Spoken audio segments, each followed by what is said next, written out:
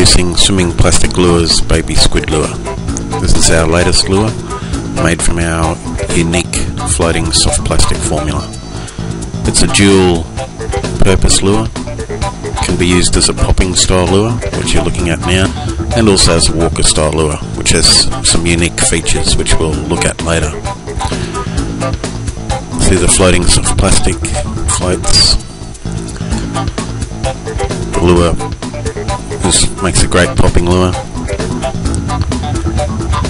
Notice also we're using a fluorocarbon leader, which as you can see, or can't see, in the water. And here comes the baby squid.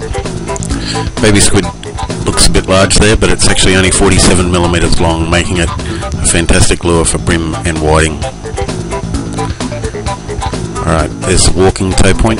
Notice also the two swimming fins near the walking tow point, and just watch what they do when the lure starts swimming with a walking style retrieve. Just a very simple walking style retrieve. You can see the lure darts under the water, darts from side to side, darts up, down. Very erratic retrieve, and that's caused by the swimming fins on either side of the tow point.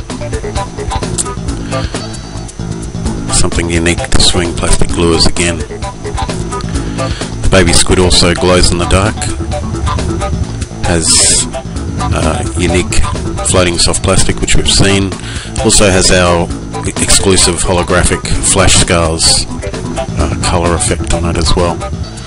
Here you can see it darting all over the place underneath the water again with the swimming fins. Fantastic lure. This is going to be this little lure. This, like I said, 47 millimeters long.